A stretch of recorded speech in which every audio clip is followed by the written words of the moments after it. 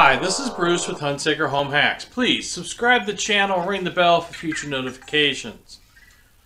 So about a week or two ago I posted a video about the Elect Wave antenna. And if you haven't seen that video, it's about right there. Now, I paid under $20 for that antenna and it gave me, I believe, 63 to 66 channels, or maybe that was really cool because my wife wants to watch normal TV like an everyday person. And that's kind of cool, you know. We don't have to stream everything, even though I binge watch shows all the time. But she wanted a way now to, of course, record live TV. So it was up to me to come up with an idea. So, what did I come up with? Well, I came up with the Sunyo ATS800. That's right, the Sunyo ATS800. Hold on, stop the video. Alright, the Sunyo. Yes, that's right, the Sunyo PVR.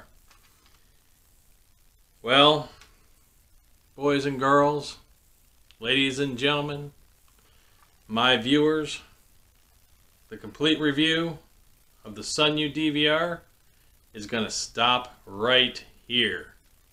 Why? Why would I stop the video after I spent all that time making it? Because after putting this thing through its paces, the Sunyo PVR has decided it's not going to work anymore. That's right. This is $25 worth of paperweight. And it happens to be one of the few things that Amazon won't take back. That's right. You can't return it through Amazon. You have to return it through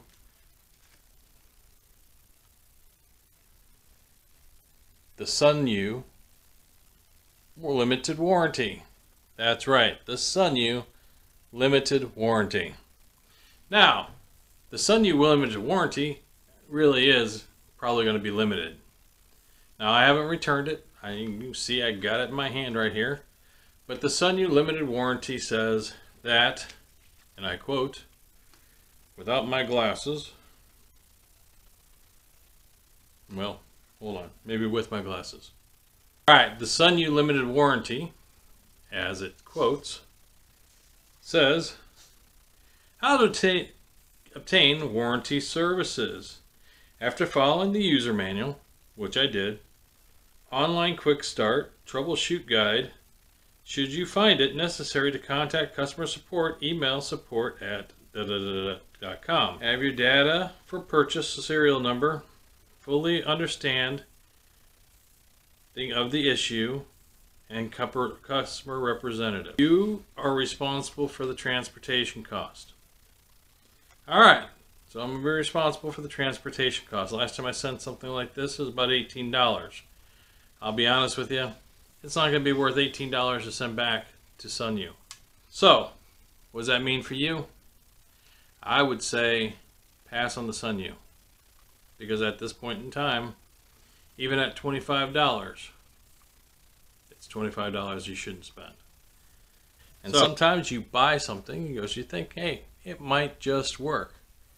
And sometimes you get lemons, and sometimes you get lemonade.